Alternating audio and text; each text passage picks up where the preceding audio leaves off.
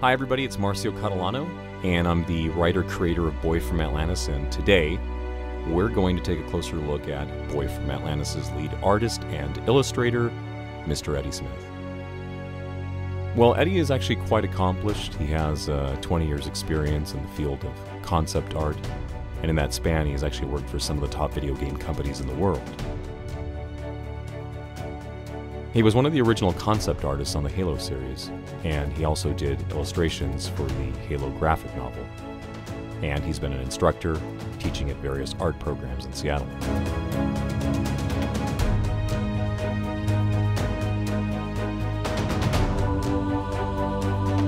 So at this point we're done with the first issue in the series, and we're writing and laying out the concepts for a story titled Young Magus.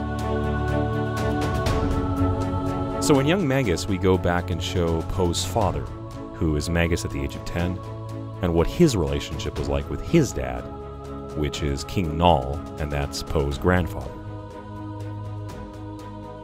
So we show that dynamic, which helps to reinforce why Magus is such a disciplinarian, why he's so insistent on Poe living up to the billing of being Prince.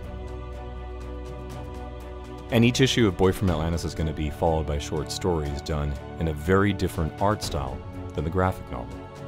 And these will serve as supplements to fill in the BFA cosmology.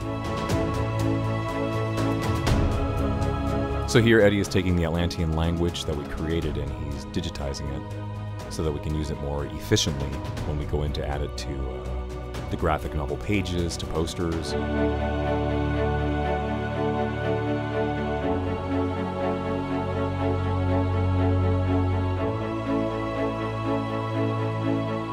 So we hope you've enjoyed this behind-the-scenes sneak peek into the Boy from Atlantis universe, and we'll see you on the next video.